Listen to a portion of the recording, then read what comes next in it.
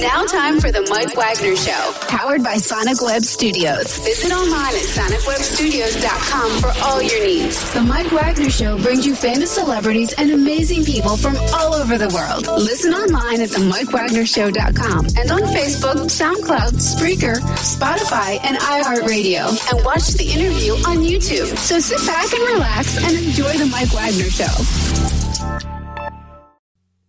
Hey everybody, it's Mike from the Mike Wagner Show, powered by Sonic Web Studios. Visit online at sonicwebstudios.com for all your needs.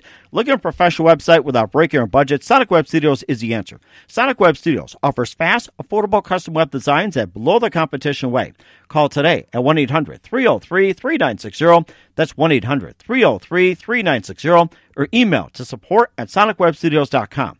Mention the Mike Wagner Show, get 10% off your first order. Sonic Web Studios, take your image to the next level.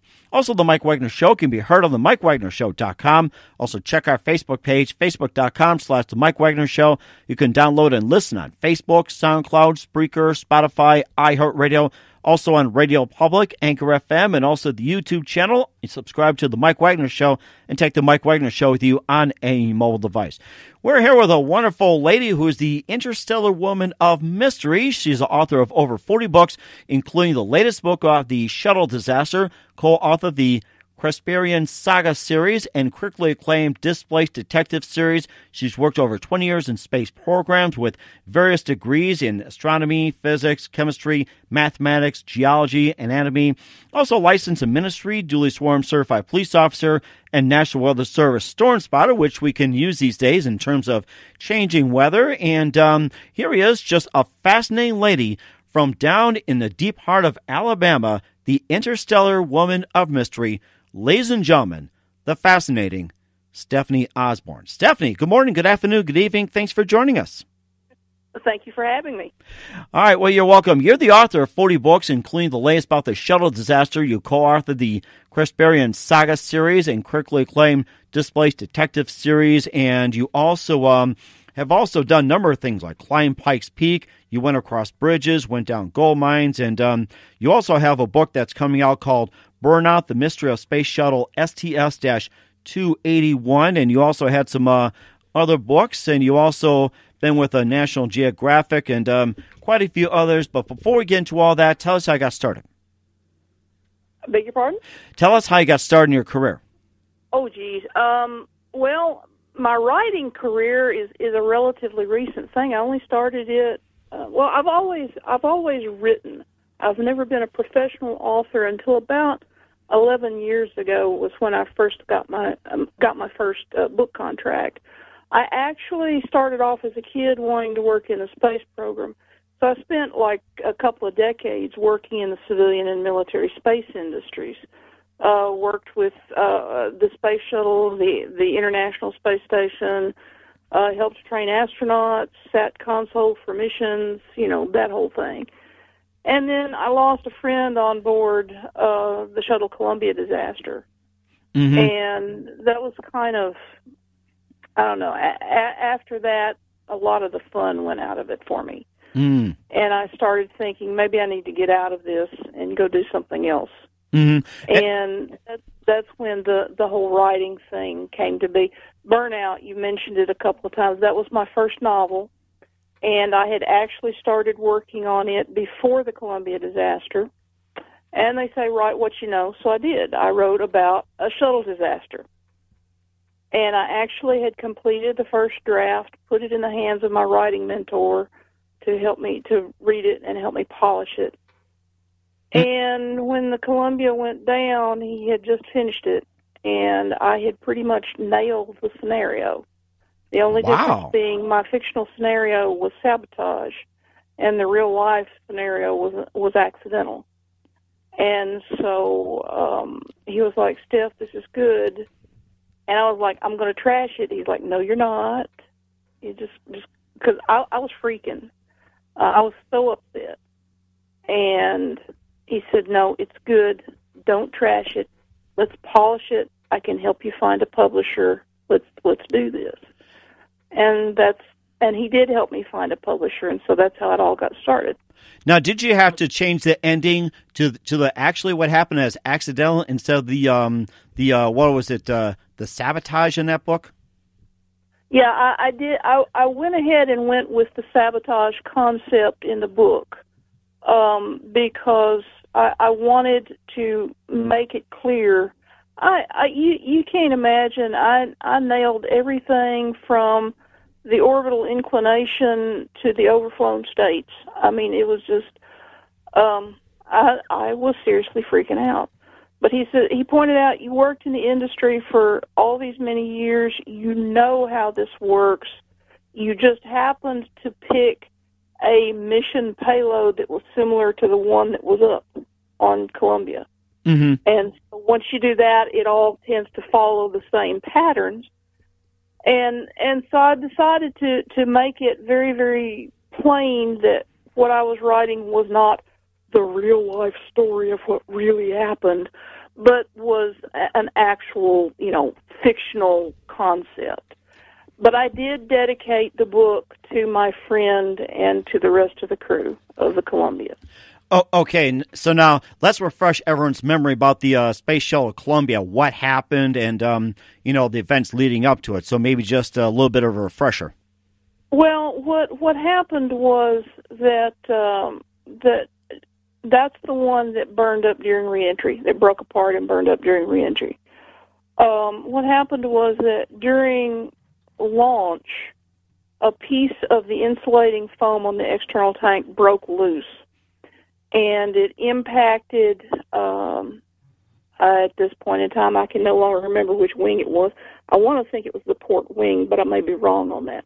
But it impacted the wing from the leading edge, punched a hole through the leading edge of the wing, and gouged a groove all the way down the bottom of the wing. And that wound up, during reentry, you had atmospheric blow-through into the interior of the wing, which started to basically soften all of the struts, the structural support of the wing. It also managed to blow through into the interior because of the gouge, blew through into the wheel well, to the landing gear. And the tires, they're gigantic tires, but the heating was so tremendous. And near as anybody can figure, from what I understood, reading the various and sundry after investigation reports, apparently there was a combination of the structural support for the wing, which was all metal, had softened. At least one of the tires blew, and the combination of those two things basically caused the wing to rip off. Wow. Yeah, so as soon as the wing is gone, you've lost all aerodynamic stability. The craft went into a tumble and broke up. At like Mach 17. Amazing. Wow. It's like I could not imagine it. When I hear about the Space Shuttle Columbia, also made me think of the Space Shuttle Challenger when it went up in the air and it blew up. And I have to share my story on this one too, because I was working as a shift reporter for WSIU in Carbondale, Illinois back in 1986 when I heard the teletype just going crazy, ding, ding, ding, ding, ding. And for those who don't know what teletypes were, that it was just a news wire that was giving like the latest up to date. When it goes ding, ding, ding, that means a breaking news alert, urgent, whatever it is. And I heard this ding, and I read it says that Space Shuttle Challenger has exploded in space, no known casualties. And I read out loud, and it says, guys, you better take a look. And they all said, holy crap! And there was like maybe 20, 30 people that barged in the newsroom, and I just snuck out of there, avoiding getting trampled. And I read something about this too, and I thought similar. It's like, well, it seems like to me, the Challenger and Columbia were both like the same thing. And it was like, someone designed that just kind of blew up. It's just scary. Well, they were both due to the same thing. They were both due to temperatures at the pad, on the launch pad, getting down too cool the night before the launch. Mm-hmm. One caused ice to crystallize in, the external tank was so big. The foam was one of those two component spray on jobs, but you had to do it in batches because the tank was so big, and so in the disconformity between batches was where the ice crystals formed and evidently pried loose a chunk of the foam about the size of a briefcase. Mm-hmm. And that's what caused Columbia. Challenger had a similar thing happen. The temperatures got down too low, but what happened there was that the O-rings in between the segments for the solid rocket boosters hardened in the cold and lost their flexibility, lost their ability to seal off between the segments of the booster, which were also so big that they had to be done in segments, and so they were stacked. Mm-hmm. So it was, the cause was similar, and they wound up, there's a hard and fast rule now. If the temperature is below a certain temperature, they won't launch. Mm. Even the next day, they won't launch. So, they kind of learned their lesson. That is amazing, too. And we'll talk more about that as well, too, along with the book and some others. Listen to the Mike Wagner Show at the MikeWagnerShow.com, powered by Sonic Web Studios.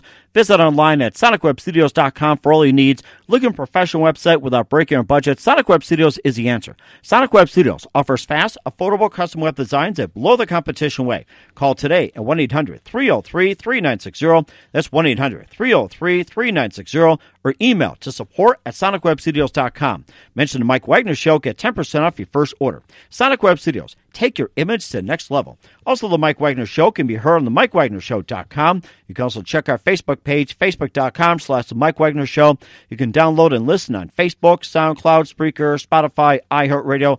Also watch the interview on YouTube as well, too, on the Mike Wagner Show. And also listen on Radio Public and Anchor FM. You can also take the Mike Wagner Show with you on any mobile device.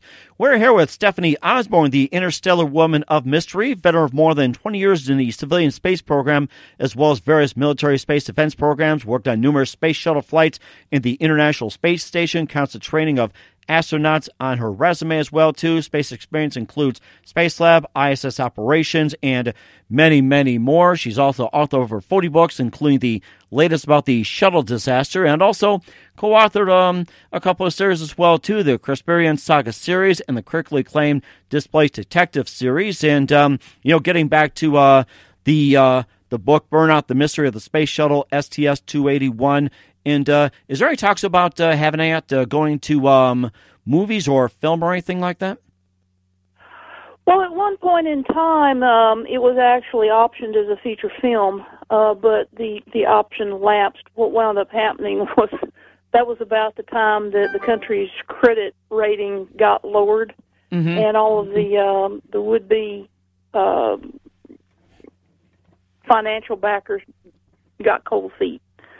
So, I would love to see it go to feature film, but so far, no. and of course, you just also been uncredited science consultant for National Geographic's Rocket City Rednecks, and I just saw that. Maybe just tell us a little bit about that. That looks pretty fun. Rocket City Rednecks. Yes. Well, did you see the show? It's been some years back. Oh, my gosh. It's like, I have to say this. I don't have cable. That's the thing. But now you look at it, it's like, oh, I wish I was seen this now that you mentioned it.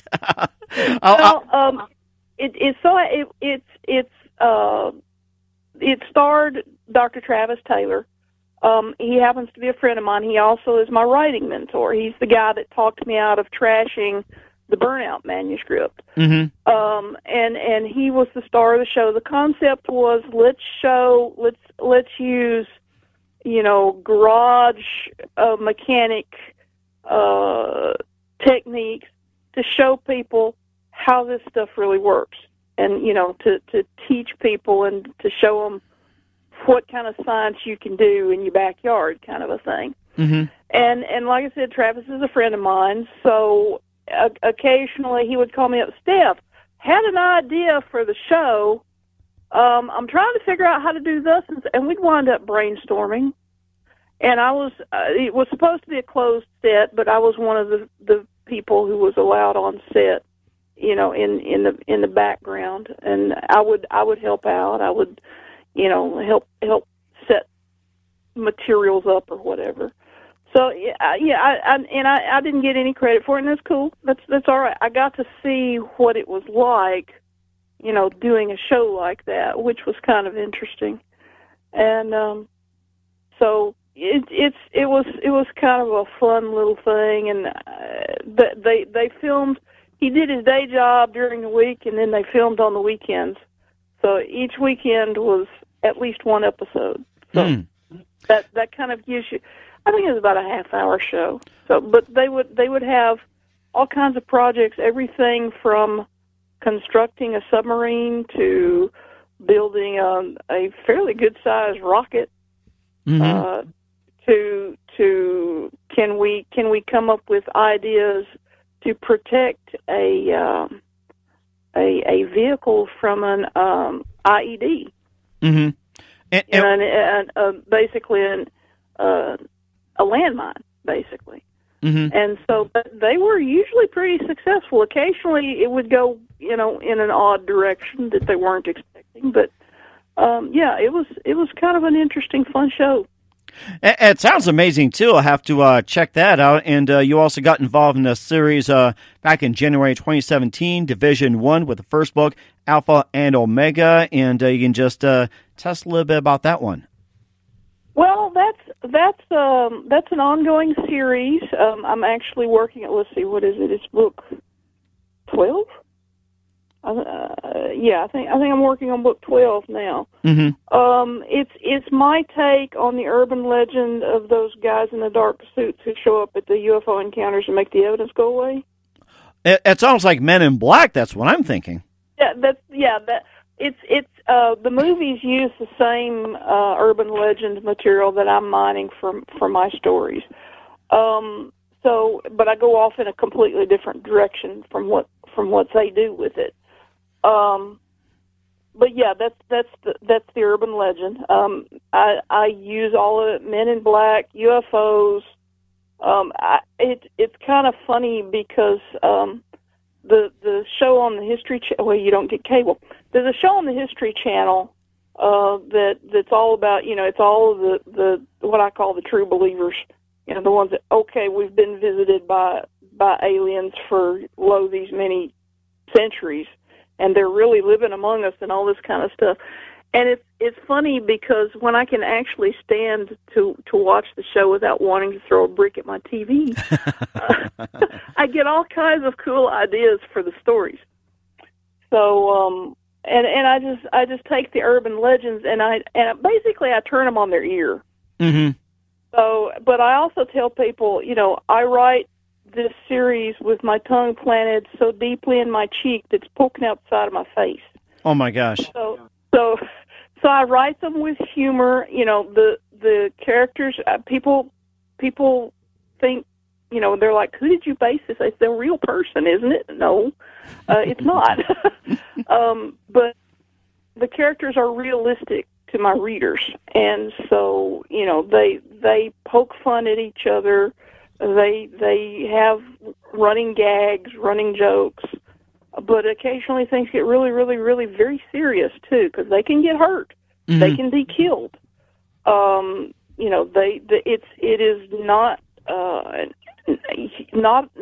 every alien out there is inferior to humans in abilities or strength or anything like that, And sometimes they have to deal with that, and they have to figure out, okay, as a human, I don't have this ability. How do I counter it? And so basically, they are part of the galactic police force, is the way I play it. Oh wow! Okay. Yeah. So there is the Pan-Galactic Coalition is the galactic government. And then they have the galaxy divided up into what you or I would consider precincts, are called divisions. Earth is in Division 1, hence the name of the series. Got it. Okay. And what are your thoughts on the TV series Star Trek? Beg your pardon? What are your thoughts on the TV series Star Trek? Oh, geez. I grew up on Star Trek. I was a kid when Star Trek first aired, and Star Trek and the Apollo 1 fire were together responsible for my winding up working in the space program. Mm-hmm. Because, one happened while the other was airing, basically. And so I looked at it and I said, looked at the TV show and I said, that's where we could wind up being. Uh-huh. And then I looked at the disaster and I said, this is where we are. These guys thought it was important enough to risk their lives to get there. And, little kid, I'm like elementary school, and I'm like, I want to help get from here to there. Mm-hmm. And that's and from then on, my big push throughout all of my education was, I'm going to work in the space program one of these days. That sounds amazing too, and of course, how you got inspired. Like with Star Trek and just about everything else. And we mentioned about Space Lab, ISS operations, and you also experienced with variable star astrophysics, Martian alien geophysics. I hope I got that right. Radiation physics, nuclear, biological, and chemical weapon effects. And maybe just in a nutshell, just tell us about those, and maybe just how you got interested, especially with variable star astrophysics and Martian alien geophysics. That's AEOLIN geophysics. It's pronounced Aeolian, and basically that is having to do with the wind. Okay. So basically, Aeolian geophysics has to do with wind-borne particles. Mm-hmm. Think how sand dunes form. Think how dust storms form. That kind of thing. I wound up writing a paper about that, and I did a whole lot of studies on it, and I came to the conclusion that because of the very, very lower air pressure on Mars relative to Earth, that the same type of particles on Earth, geophysicists divide particles, they size particles according to the way they behave, everywhere from dust specks up to boulders. So a pebble is defined as a certain size, a sand grain is defined as a certain size, a silt grain is defined as a certain size, a dust grain is defined as a certain size, going smaller. Mm-hmm. What I found was that we're going to have to redefine those, because they defined the sizes based on their behaviors on Earth. But they don't behave like that on Mars, because the air is much thinner. Mm-hmm. And so if you want a sand grain on Mars, it's going to be much smaller than it would be on Earth, because the air can't carry it and form a sand dune, mm-hmm. At the same size as it would be on Earth. So that was kind of what that paper was about. It was, here's the behavior, here's how the definition is going to have to change, because here's the size of the particles that do the same thing on Mars as this size of particle would do on Earth, that kind of thing. Mm-hmm. My graduate work was in variable star astronomy, and basically there's stars out there. There are many stars out there that do not maintain a constant brightness for various reasons. Some of them actually pulse in size. Some of them are not spherical; they're oblong. So, when the end of the thing is facing you, it seems dimmer than when the side of it is facing you. Mm-hmm. Some of them have spots like the sun. And if you get a big enough patches of spots, then as the spot circles around, the light from the star appears to dim. And so this was what I studied in graduate school. And I do actually maintain a certain level of interest in that, a certain level of activity in that, even though I'm now retired and writing books. Mm-hmm. Because many variable star astronomers consider the sun is at least borderline variable because of the solar cycle, the sunspot cycle. Mm-hmm. And so I keep track of sunspots and stuff like that, and I'm looking at it's certain researchers are of the opinion we might be about to go into an extended minimum, where the sunspots bottom out and don't show up, and some things like that. And I've been following this for quite some years now. I've got a running spreadsheet that I've kept for the last 3 years of sunspot data. Just looking at the variability and how it's changing with time, and how each cycle is changing as each sunspot cycle progresses. Mm-hmm. So those are the sorts of things that I do in my spare time these days. Amazing, too. And I was going to ask you one more question before we get to the books as well, too, that, some people are saying the sun keeps getting hotter and hotter, and the temperatures keep getting hotter and hotter as well, too. And, of course, I guess just wanted to say, it's like, I'm going to throw this out there. Would that be tied to global warming? I want to throw that out there. Well, the sun's... the sun is the big engine at the center of the solar system. So, if the sun is getting hotter, then you would expect things on Earth to get hotter. If the sun is getting cooler, then you're going to expect things on Earth to get cooler. It does vary. There is a difference in what's called the insulation. That's different from insulation, like you put in a house to keep it warm.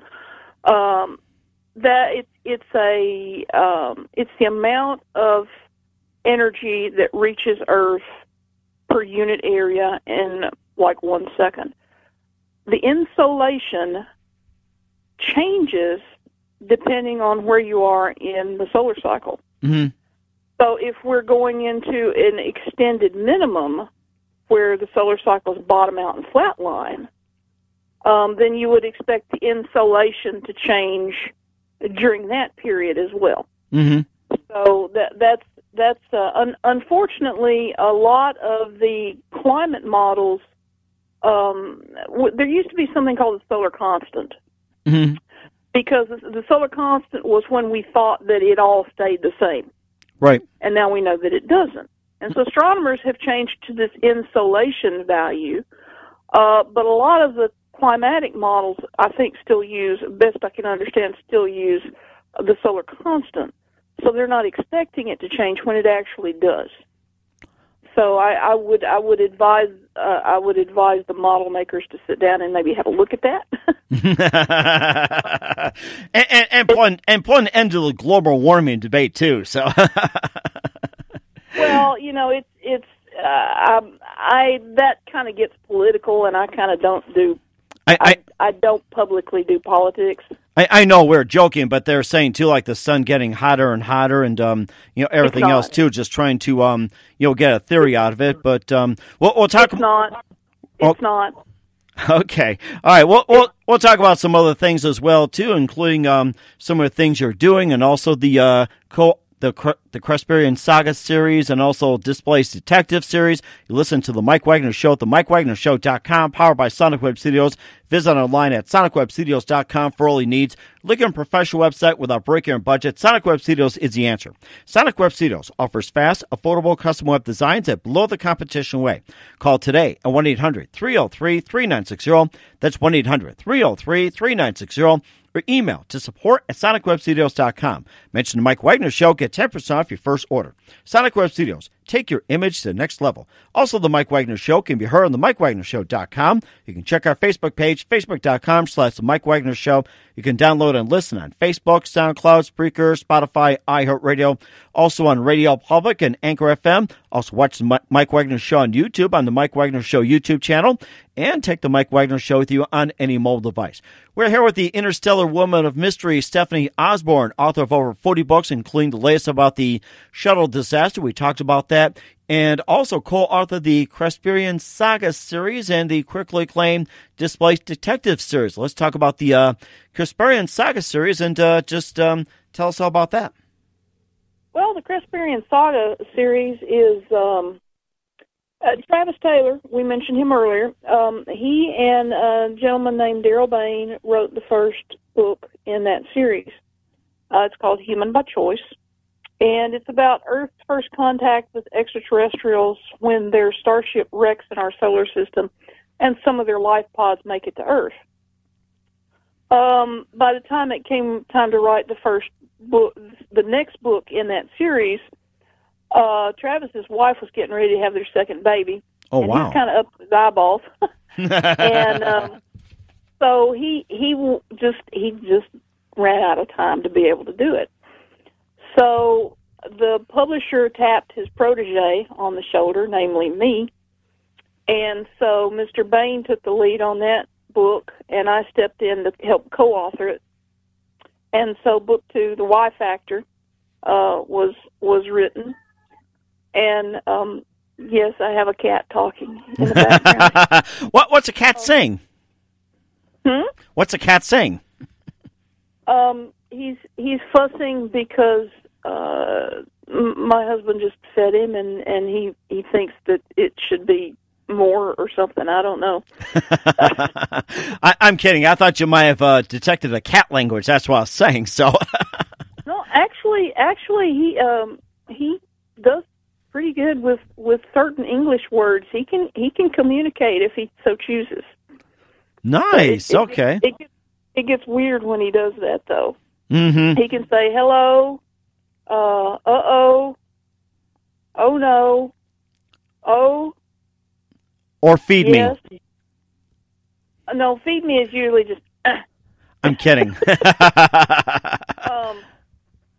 But he can also say mama and Daryl, which Daryl is my husband. Okay. So he can call us if he wants to. Okay. But anyway.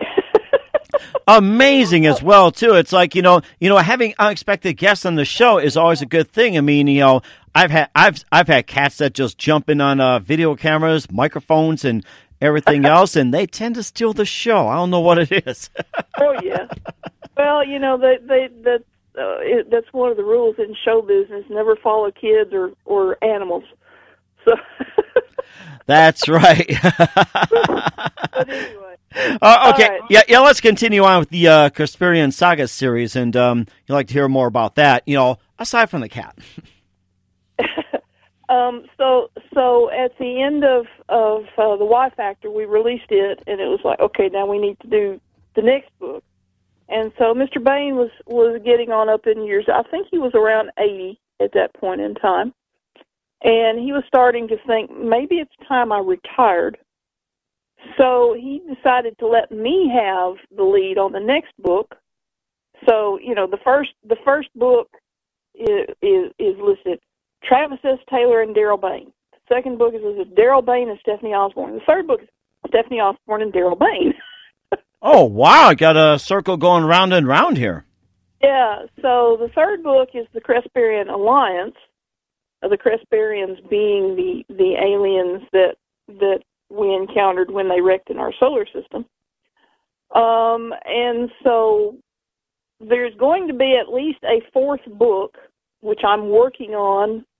But I'm working on it. Actually, probably going to work on it with my publisher, Lyda Quillen, because she has the military background that I need for what needs to happen in that book. And it's going to be called Heritage. Nice. And I'm hoping here soon we'll get it finished and get it out the door. Well, that'd be great. That'd be great. Keep us up to date with that. And I see you have won numerous awards as well too. We'll get to some of the awards and continue on with the Displaced Detective Series. Listen to the Mike Wagner Show at the MikeWagnerShow.com, powered by Sonic Web Studios. Visit online at SonicWebStudios.com for all your needs. Look at a professional website without breaking your budget. Sonic Web Studios is the answer. Sonic Web Studios offers fast, affordable custom web designs that blow the competition away. Call today at 1-800-303-3960. That's 1-800-303-3960. Or email to support@SonicWebStudios.com. Mention the Mike Wagner Show. Get 10% off your first order. Sonic Web Studios. Take your image to the next level. Also, the Mike Wagner Show can be heard on the MikeWagnerShow.com. Also, check our Facebook page, Facebook.com/The Mike Wagner Show. You can download and listen on Facebook, SoundCloud, Spreaker, Spotify, iHeartRadio, and also on Radio Public and Anchor FM. And take the Mike Wagner Show with you on any mobile device and subscribe to the Mike Wagner Show on the YouTube channel. We're here with the Interstellar Woman of Mystery, Stephanie Osborn, who is also the Interstellar Woman of authoring, books and everything. She's done over 40 books. Latest about the shuttle disaster, co-authored the Casparian Saga series, also won numerous awards for Burnout and Quiet Numbers. Let's talk about the Displaced Detective Series, which has been picking up steam basically, and I guess a spin-off happened too, like Sherlock Holmes. And first of all, let's talk about the Displaced Detective Series. Well, that's my heavy duty mystery series. It's been described as Sherlock Holmes meets the X-Files. Mm-hmm. I had the idea. I read an anthology of Sherlock Holmes science fiction, and I thought, this is really cool. This is something I could write. And I thought, wouldn't it be cool if I could use, and the anthology used Victorian era science, mm-hmm. which there are things about Victorian era science we now know are incorrect. I thought, wouldn't it be cool if I could use modern science to do this? Mm-hmm. And so I thought, well, what I need to do is I need to find a way to bring Holmes to the modern day. Mm-hmm. So I did. I sat down and I did my research, and I dug into something called M theory. Mm-hmm. And I worked with the concept of parallel universes. So I bring Sherlock Holmes from a parallel universe's alternate Victorian era, and I dump him down into modern-day Colorado Springs. Mm-hmm. And because in his version of reality, he and Moriarty were both supposed to die at the Reichenbach Falls, he can't go back, mm-hmm. or he has to die. So he decides to stay in the modern day and figure out how to live there and be a modern man and a modern detective. And so he winds up working on everything from spy cases to cases of apparent mass spontaneous combustion to UFO sightings and, wow. and everything. So I've got six books in that series. Now, the original publisher was more into science fiction, and so I now have a new publisher for it, Hydra Publications, their imprint, Enigma House Press, which is their mystery imprint, is in the process of re-releasing those books. Mm-hmm. And then there will be more books once the extant books are released. So the first book in that series is called The Case of the Displaced Detective, The Arrival. Mm-hmm. And I can promise you, this is not your father's Sherlock Holmes. Right. So this is. I went in a slightly different direction. I did my best to. I think not everybody agrees with me, but I think that Arthur Conan Doyle would get a kick out of this series. It sounds like it over some tea, old chap, and whatever else. This thing came up as well, too, when you mentioned Sherlock Holmes meets the X-Files and gets stuck in a modern time as well. And how much time travel is involved in this Sherlock Holmes series? Sounds like a lot of time travel. Well, really not so much. There's the time travel involved in the first book, when in getting him to the modern day. There's also in the books are The Arrival, At Speed, The Rendlesham Incident, Endings and Beginnings, A Case of Spontaneous Combustion, and Fear in the French Quarter. Mm-hmm. Fear in the French Quarter does involve a certain amount of time overlaps. So there is a certain amount of time travel there. Mm-hmm. But basically what winds up happening is that in the midst of all of the classic New Orleans hauntings, there winds up being an inadvertent wormhole to another alternate reality. Mm-hmm. In the past, New Orleans in the past meets New Orleans in the present, as it were. Wow.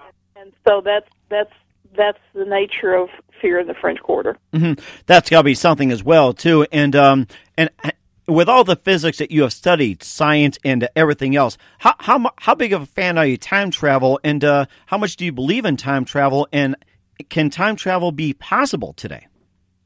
Well, the physics indicate that it might be possible. The question becomes how, and by that I mean you basically need materials that are so rare and unusual that we don't know how to even find them, let alone make them, let alone manipulate them into something that we could use to travel in time. Mm-hmm. Would it be a dangerous proposition? Almost certainly. There are things about time travel that we're not sure about. Can you really go back and change anything? If you do you change that timeline, or do you simply spin off a new timeline? Does it simply branch at that point? Things like this that we don't know. Mm-hmm. Do you really want to risk going back and screwing something up by sticking your nose in where you shouldn't have been in the first place? Right. So there's a lot there that we simply don't know about. The physics, like I said, so far as I can tell, I've actually put together. I talk to various and sundry conventions and stuff, and I have established talks that I can do, PowerPoint presentations and stuff like that, so that I can talk to things. And I actually was invited to speak at a Doctor Who convention some years back. Oh, really? That's one of my favorite shows, Doctor Who. Oh, my goodness, especially the beginning ones. Yes. And so I actually put together a talk about the physics of time travel. Mm-hmm. And here's how you might do it. Well, it could be this, or it could be that, or it could be something else, So I had like about 4 to 6 different possible variations on how you might be able to accomplish time travel. Mm-hmm. And I discussed them. Everything from black holes to Tipler cylinders to, Einstein-Rosen bridges, et cetera, a.k.a. wormholes. Uh-huh. So yeah, the trick is not is it scientifically possible. It's how do you come up with the materials to do it? Mm-hmm. And I think that's very important too, and that's something to consider, because I've asked about time travel myself. How is it possible? And you see all those shows, like with Doctor Who and Star Trek in a sense, and any show involving time travel, Sliders, and whatever else too. So it just made me think of it too. And just one more thing about Doctor Who, since it sounds like you're a fan as well too. It's like, how do you compare the original Doctor Who to the Doctor Who today? Well, it's the I like it all. I started to go off into this long. No, just cut to the chase, Steph. I enjoy it. Period. I mean, the earlier stuff. Obviously, they didn't have the special effects that we have now. Mm-hmm. They didn't have the budget for special effects that we have now. So there is that. But you know what? One of the scariest villain/monsters of all time is from Doctor Who. Uh-huh. Every time I hear exterminate, exterminate. Oh gosh. What was the name of it? Daleks. The Daleks. Daleks, that's it. Okay. Creep me out. But of course, the Doctor wins every time too. and of course, your books have also gotten quite a number of awards. Burnout got nominated for Darrell Award, USA Book of the Year, Forward Book of the Year, and Epi Award. You can just tell us about some of that. And also, you're also finalists for some other books as well too. Maybe just hit upon some of those, and what award you think is like the most important to you. Well, the most important one is the one that I actually won. I've been up for a lot of awards. I've been finalist for quite a few, but I actually won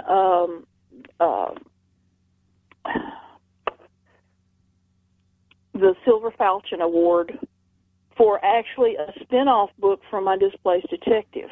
Mm-hmm. I had another publisher come to me and said, Steph, I'm a huge fan of your Displaced Detective books. I want you to write a Sherlock Holmes book for me. And I said, okay. And so we sat and discussed it, and we decided what we were going to do was we were going to make it a prequel series. And there are more. I have more books planned. I just haven't gotten to them yet. This first book is out. The series is called Sherlock Holmes, Gentleman Aegis. Mm-hmm. It's by Pro Se Publications. And the first book is called Sherlock Holmes and the Mummy's Curse. The concept here is that it's my version of Holmes from the Displaced Detective Series in his original timeline, in the Victorian era, in his original universe. And so Sherlock Holmes and the Mummy's Curse is he and Watson have not long met. They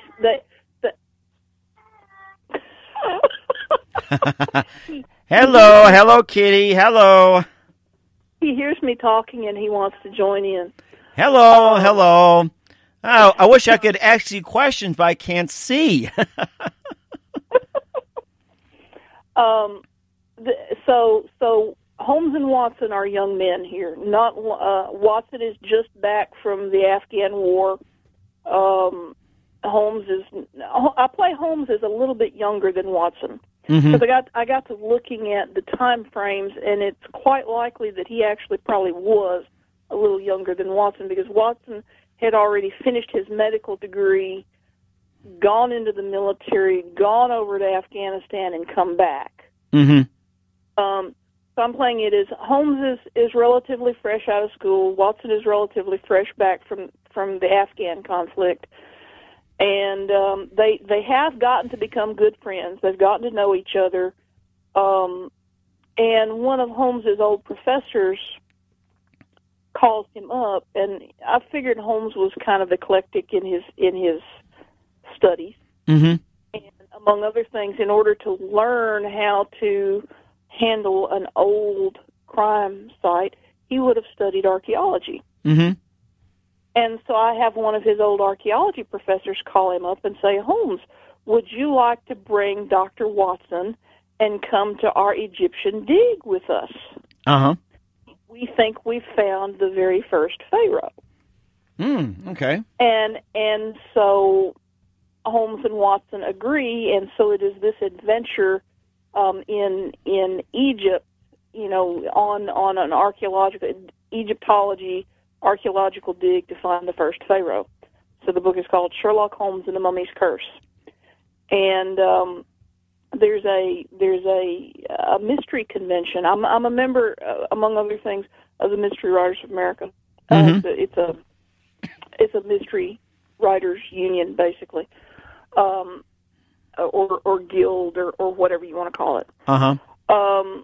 And so there's a mystery convention in Nashville each year called Killer Nashville, and they have an award. It's a fairly prestigious award called the Silver Falchion Award. And Sherlock Holmes and the Mummy's Curse won a Silver Falchion Award a couple years back when it came out. Nice. So I'm extremely enthused about that. I'm very, very pleased.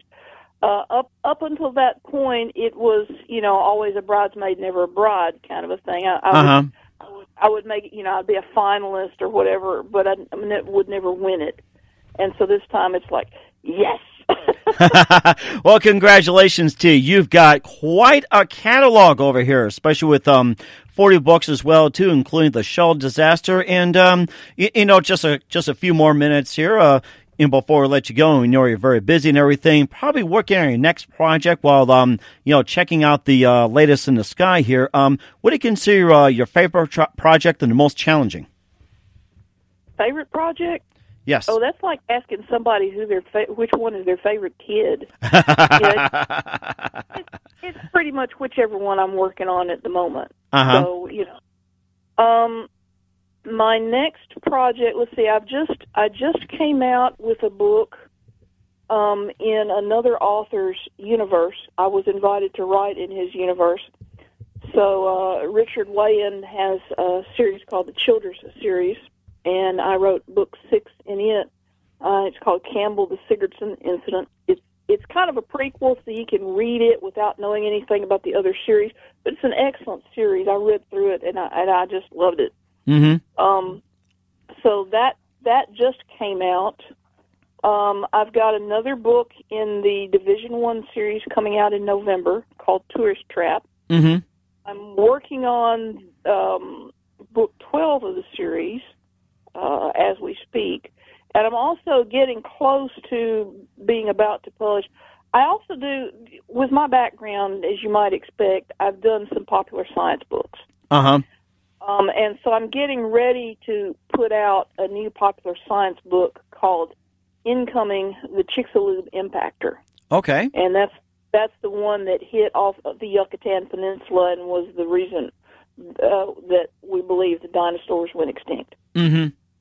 So it's going to be, it's going to be about that impact and about asteroid impacts in general and what damage they can cause and stuff like that. So wow, that is going to be amazing as well too. And who do you consider your favorite writers or the writers that are most influential to you? Oh, geez. Actually, Doyle. Let me think. Doyle. H.G. Wells, Jules Verne, Isaac Asimov, Ray Bradbury. This Travis Taylor, obviously. Lois McMaster Bujold. She's alive. I love her Vorkosigan saga. And so so science fiction and mystery writers, pretty much. That is amazing too. Who do you consider biggest influence in your career? You mean in terms of writers or It can be anything, writers or the space program or science or whatever. So who do you consider biggest influence? But mainly since we're talking into writing as well, too, we could do that. Or you want to mix in, with your science career or, whatever. It's fine, too. So take your pick. I think the biggest influence on my writing is my scientific career. Because I even I'm playing Division 1 as basically for fun, but even then, I throw out, it's got the classic tropes, the beam weapons and force fields and all that kind of stuff. But I actually sit down. I don't just throw that in there because that's classic, science fiction. I actually figure out how it might work. Figure out the science behind it. Force field. Well, it's a Higgs bosonic field, and you manipulate it. You can generate a force field. You can generate a tractor beam. You can create artificial gravity. You can create a pressure beam. All by the way you manipulate the Higgs field. Mm-hmm. So I actually sit down and figure these things out. So even though it sounds like,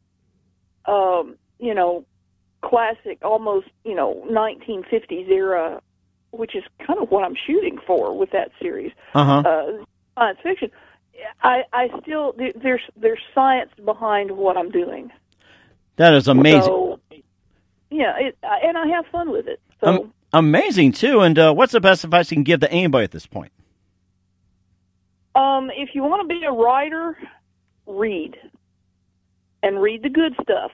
The classics, because you read that, you read a lot of that, and it kind of it osmoses. It's so thin.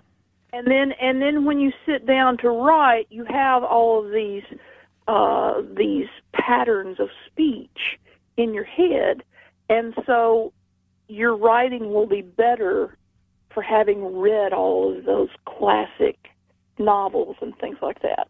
That is amazing. I actually like that. I think I'll sit down and write a book after this. And, just one more thing here. As soon as we wrap up, we're with Stephanie Osborn, the Interstellar Woman of Mystery, author of over 40 books, including the latest about the shuttle disaster. Tell everybody where can they purchase your book, and also what's your website, and how do people contact you?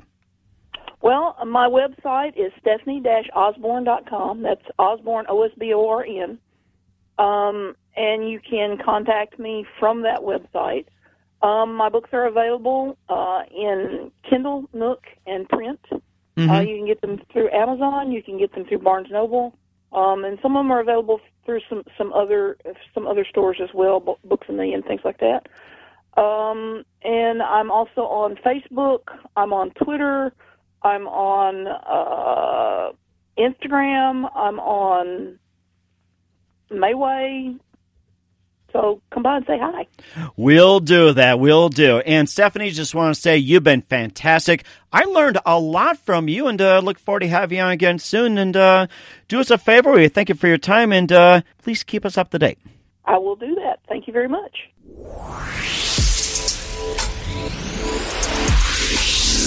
Thanks for listening to The Mike Wagner Show, powered by Sonic Web Studios. Visit online at sonicwebstudios.com for all your needs. Listen online at themikewagnershow.com and on Facebook, SoundCloud, Spreaker, Spotify, and iHeart Radio. And watch the interview on YouTube. Also, become a sponsor of the program and or donate today at themikewagnershow.com. Join us again tomorrow for another episode of The Mike Wagner Show.